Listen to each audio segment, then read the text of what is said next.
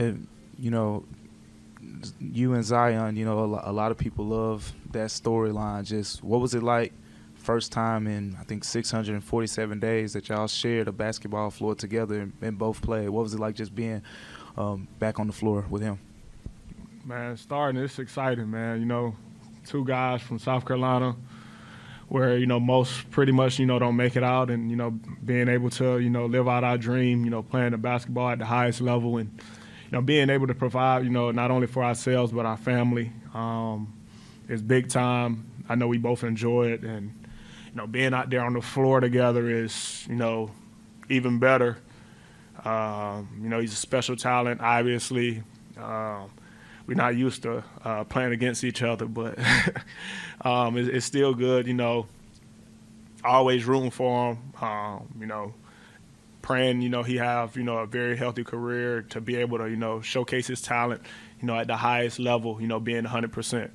So much respect to my guy there. Questions?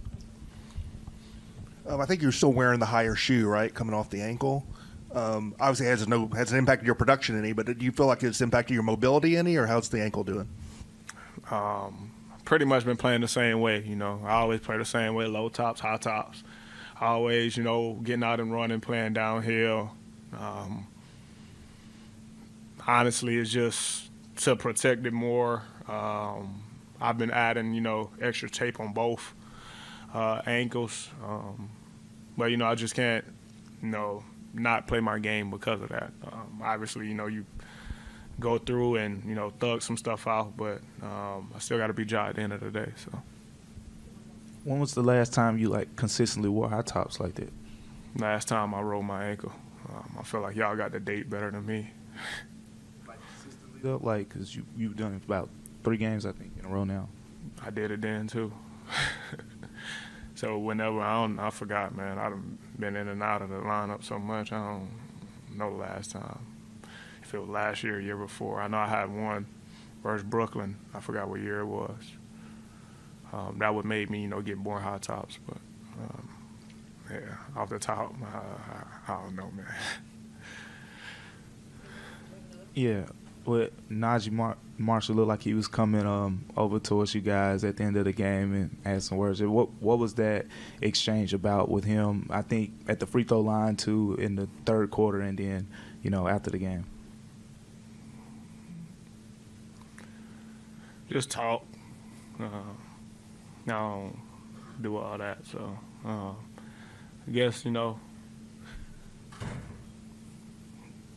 I can't, you know, I only speak on myself, how I was raised, so all the, you know, back and forth, you know, I pretty much don't do.